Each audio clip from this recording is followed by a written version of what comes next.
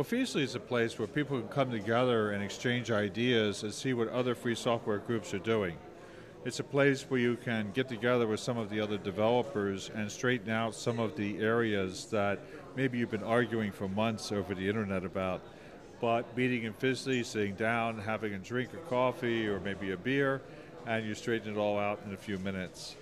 And it's a chance for people who aren't necessarily involved with free software to be able to see the power of free software and then perhaps use it in their lives or in their business. And what is the power of the free technologies, of the free software?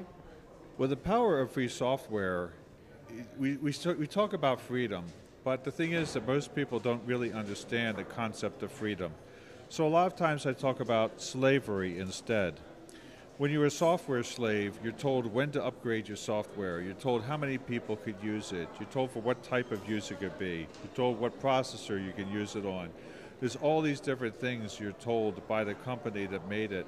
And when you ask for a change, it's the company that tells you whether or not you can have that change to the software. With free software, you're in control of when you upgrade it. You're in control of how many people use it. You're in control of what you do with it. And this is the freedom that free software gives you. A lot of people also talk about cost of software. They say, the cost of software is the license and the support. Free software may be a lower cost, they say, because you don't pay for the license, but the support is a higher cost. However, it's not the cost that's the issue. The return on the investment, the value of the software is most important. Because after you get past the cost, you want to have the software that has the most value to you. And so value can be measured in how fast you get the fix that you need to be able to go forward with your project.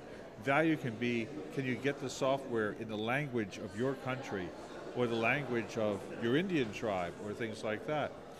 Value is measured in what the software can do for you. And that's where free software wins over proprietary software.